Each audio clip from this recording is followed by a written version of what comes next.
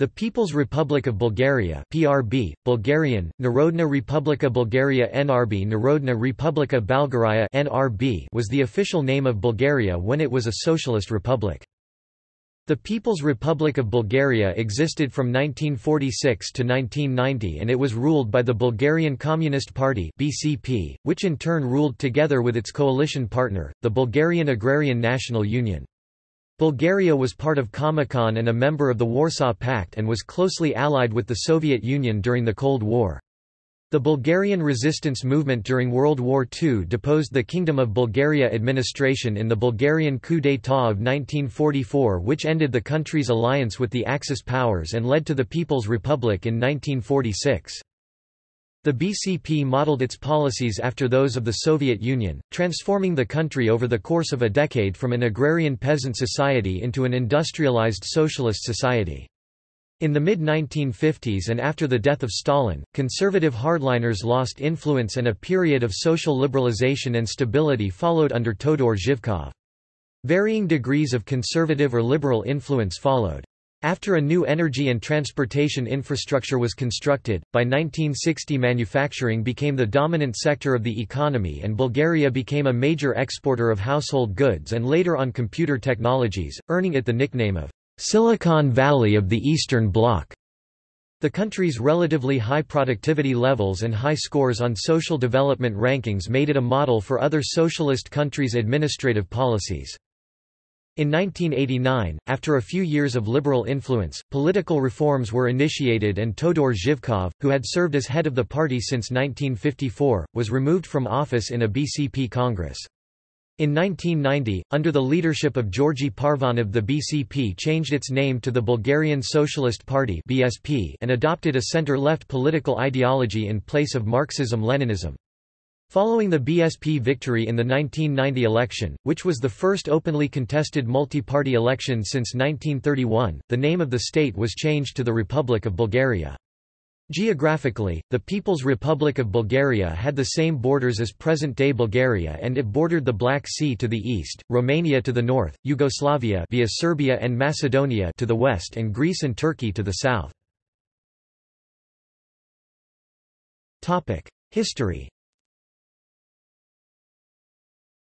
On 1 March 1941, Bulgaria signed the Tripartite Pact, and officially became a member of the Axis powers. As a result of the German invasion of Yugoslavia and Greece in April, Bulgaria came to occupy large parts of these countries. In 1942, the Fatherland Front was formed from a mixture of communists, socialists and liberals.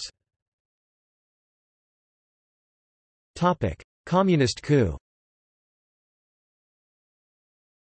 In 1944, with the entry of the Red Army in Romania, the Kingdom of Bulgaria changed its alliance and declared neutrality. On 5 September, the Soviet Union declared war on the kingdom and 3 days later the Red Army entered northeastern Bulgaria, prompting the government to declare support in order to minimize military conflict.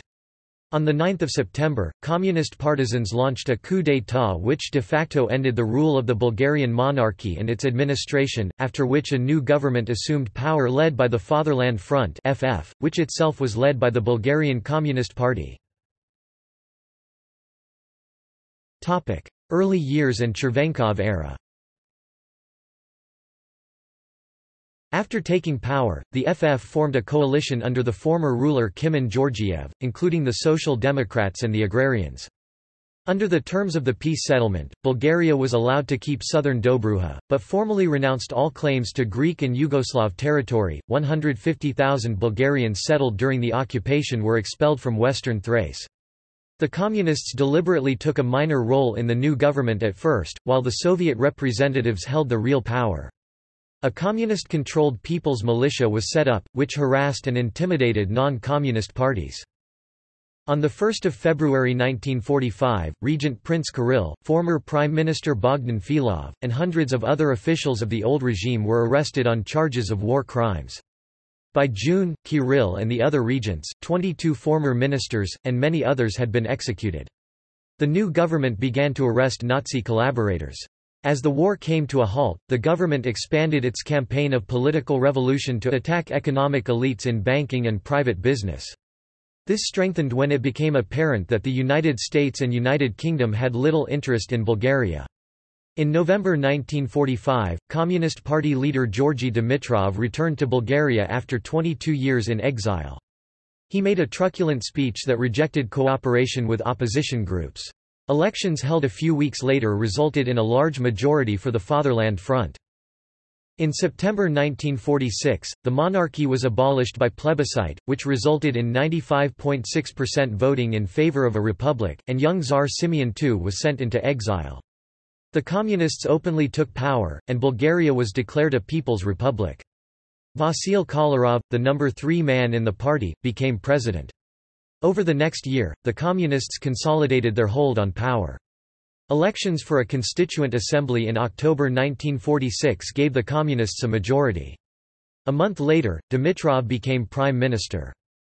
The agrarians refused to cooperate with the new regime, and in June 1947 their leader Nikola Petkov was arrested. Despite strong international protests, he was executed in September. This marked the establishment of a communist regime in Bulgaria. In December 1947, the Constituent Assembly ratified a new constitution for the republic, referred to as the Dimitrov Constitution.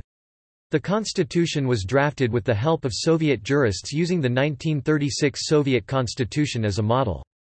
By 1948, the remaining opposition parties were either realigned or dissolved. The Social Democrats merged with the Communists, while the Agrarian Union became a loyal partner of the Communists. During 1948–1949, Orthodox, Muslim, Protestant and Roman Catholic religious organizations were restrained or banned. The Orthodox Church of Bulgaria continued functioning but never regained the influence it held under the monarchy. Many high roles within the church were assumed by communist functionaries. Dimitrov died in 1949 and for a time Bulgaria adopted collective leadership. Volko Chervenkov led the Communist Party and Vasil Kolarov was prime minister. This broke down a year later, when Kolarov died and Chervenkov added prime minister to his titles. Chervenkov started a process of rapid industrialization modeled after the Soviet industrialization led by Stalin in the 1930s. Agriculture was collectivized by mandate and refusal to comply was punishable by imprisonment. Labor camps were set up and at the height of the campaign housed about 100,000 people. Thousands of people were charged with treason or participating in counter-revolutionary conspiracy and sentenced to either death or life in prison. Chervenkov's support base even in the Communist Party was too narrow for him to survive long once his patron Stalin was gone. In March 1954, a year after Stalin's death, Chervenkov was deposed as party secretary with the approval of the new leadership in Moscow and replaced by Todor Zhivkov. Chervenkov stayed on as prime minister until April 1956, when he was finally dismissed and replaced by Anton Yugov. The highest estimate for the number of partisans at any one time in Bulgaria is 18,000. Forced Macedonization in Pirin Macedonia. Stalin ordered the following to the Bulgarian delegation. Cultural autonomy must be granted to Pirin Macedonia within the framework of Bulgaria. Tito has shown himself more flexible than you, possibly because he lives in a multi-ethnic state and has had to give equal rights to the various peoples. Autonomy will be the first step towards the unification of Macedonia, but in view of the present situation there should be no hurry on this matter. Otherwise, in the eyes of the Macedonian people the whole mission of achieving Macedonian autonomy will remain with Tito and you will get the criticism. You seem to be afraid of Kimon Georgiev, you have involved yourselves too much with him and do not want to give autonomy to Pirin Macedonia. That a Macedonian consciousness has not yet developed among the population is of no account. No such consciousness existed in Byelorussia either when we proclaimed it a Soviet republic. However, later it was shown that a Byelorussian people did in fact exist. The government used force, threats and intimidation, branding opponents of the policy as fascists and chauvinists. Some were resettled as far as Vojvodina after they had been resettled from Pirin to Senior Macedonia for unsuccessful Macedonization. Bulgaria adopted the communist policy of closer rapprochement with Yugoslavia. Then Dimitrov initiated the idea of a Balkan Federation that would range from Pirin to the Shar Mountains and reflect a Macedonian consciousness. For this purpose, he launched a policy of forced Macedonization of the Bulgarian population in the Pirin region through conscious change of ethnic self-determination, held by means of administrative coercion and intensive propaganda. In December 1946, he conducted a census in Pirin. State authorities instructed the local population in the Pirin region to mark administrative records such as Macedonian, including Pomaks, with the exception of those originating within the country. At its meeting on December 21, the Regional Committee of the Workers' Party in Upper Kuma decided to accept a formula indicating 70% of residents were Macedonians. As a result, among the 281,015 inhabitants, 169,444 were identified as ethnic Macedonians. In 1947, Bulgaria and Yugoslavia signed agreements whereby Pirin Macedonia became part of Federal Yugoslavia, which proceeded to unify Pirin Macedonia with Vardar Macedonia and abolished visa regimes and removed customs services. Shortly thereafter, in 1948, due to the rupture in relations between Tito and Stalin, the contract was dissolved. For a while BCP and the Bulgarian state held contradictory, protivobolgarska policy on the Macedonian issue. In 1963 at the March plenum of the Central Committee of the Communist Party, Zhivkov declared that the population in Pirin Macedonia was part of Bulgaria that was forced by the Communist Party. Zhivkov era. Zhivkov became the leader of the BCP and remained for the following 33 years. The BCP retained its alliance with the Communist Party of the Soviet Union (CPSU), then led by Nikita Khrushchev.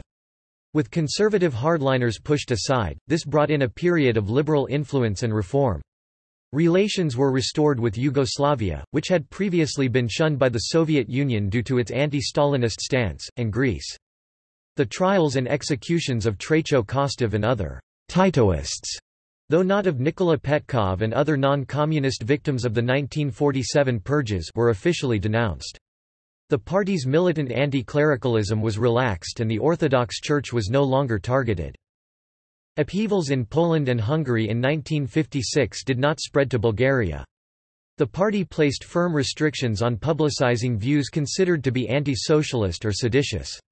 In the 1960s some economic reforms were adopted, which allowed the free sale of production that exceeded planned amounts. The country became the most popular tourist destination for people in the Eastern Bloc. Bulgaria produced commodities such as cigarettes and chocolate, which were hard to obtain in other socialist countries. Yugov retired in 1962, and Zhivkov consequently became prime minister as well as party secretary. He survived the Soviet leadership transition from Khrushchev to Brezhnev in 1964. Debt crisis. In 1960, when Bulgaria could not pay its debts of $97 million to Western banks, Zhivkov personally addressed a written proposal to Khrushchev asking the USSR to purchase reserves gained over 66 years, from liberation in 1878 to 1944, including 22 tons of gold and 50 tons of silver. The gold was taken to Novosibirsk, where it was further refined and purchased for $35.10 per ounce, a total of $23 million. In 2009, the value of that gold would be $639 million. In subsequent years Zhivkov conducted several secret operations with gold. Between 1960 and 1964 he sold 31.8 tons, using the proceeds to repay Bulgaria's debts mainly to Soviet banks. 16th Republic of the Soviet Union. On 4 December 1963, Zhivkov proposed closer approximation and future merger of Bulgaria and the Soviet Union at the Central Committee plenum. This would make it the 16th Republic of the Soviet Union. The plenum unanimously approved Zhivkov's proposal. Prague Spring. In 1968 Zhivkov again demonstrated his loyalty to the Soviet Union by taking a formal part in the Warsaw Pact invasion of Czechoslovakia. His troops entered the country but did not take an active part in crushing the Prague Spring. At this point Bulgaria became generally regarded as the Soviet Union's most loyal Eastern European ally. The operation involved the 12th and 22nd Infantry Regiments numbering 2,164 people and a T-34 tank battalion with 26 machines. 1971–1989. Declassified documents of the Communist Bulgaria revealed a plan to foment crisis between Turkey and Greece in 1971. The operation codenamed Cross, and the plan was that Bulgarian secret agents would set fire on the Ecumenical Patriarchate of Constantinople and make it look like the work of Turks. The declassified documents state that an intervention in the religious entity would have significantly damaged Turkish-Greek relations and force the United States to choose one side in the ensuing crisis. In addition, the Bulgarians also planned to boost the effect of its operation against Greece and Turkey by conducting active measures for putting the enemy in a position of delusion. The plan was developed by the 7th Department of the 1st Main Directorate of the DS Intelligence and Secret Police Services of Communist Bulgaria, and was affirmed by Deputy Head of the Directorate on November 16, 1970, and approved by its head. The operation was supposed to be prepared by the middle of 1971 and then executed, but it was abandoned. In 1971, the new Zhivkovskaya constitution added so-called Article 1, which grants the PA as the sole ruling of leading force of society and the state. Zhivkov was promoted to head of state, chairman of the State Council, and Stanko Todorov became prime minister. Bulgaria signed the Helsinki Accords in 1975, which guaranteed human rights and fundamental freedoms, including freedom of movement, contacts, information, culture and education, right to work, and the rights to education and medical care. However, subsequent events regarding Bulgarian Turks in the 1980s were a direct violation of these commitments. In 1978, Bulgaria attracted international attention when dissident writer Georgy Markov was accosted on a London street by a stranger who rammed his leg with the tip of an umbrella. Markov died shortly afterwards of ricin poisoning. He was the victim of the Bulgarian Secret Service, as confirmed by KGB documents revealing that they had jointly planned the operation with Bulgaria. The Bulgarian People's Army sided with the Soviet Union and the Afghan Communists during the Soviet-Afghan War in Afghanistan, fighting the jihadist guerrillas from 1982 until its withdrawal in 1989. End of the People's Republic. By the 1980s, the Conservatives controlled the government.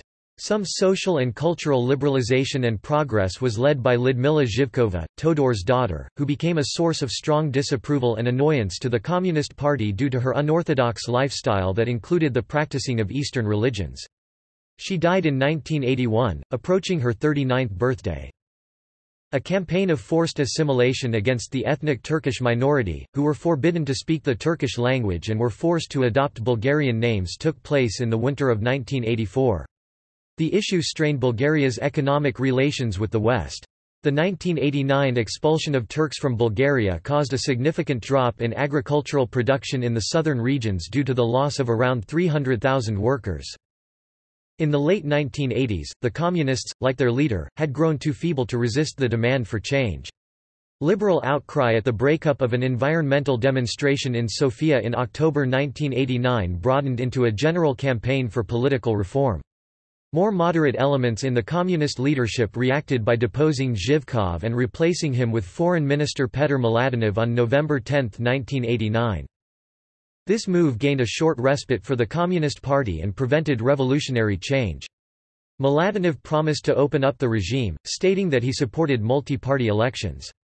Demonstrations throughout the country led Mladenov to announce that the Communist Party would cede its monopoly over the political system. On January 15, 1990, the National Assembly formally amended the legal code to abolish the Communist Party's leading role. In June 1990, the first multi-party elections since 1939 were held. Finally, on 15 November 1990, the 7th Grand National Assembly voted to change the country's name to the Republic of Bulgaria and removed the communist state emblem from the national flag. It is estimated that between 50,000 and 100,000 people were killed in Bulgaria beginning in 1944 as part of agricultural collectivization and political repression, although documentation is insufficient for a definitive judgment. According to one source, some 31,000 people were reported killed under the regime between 1944 and 1989.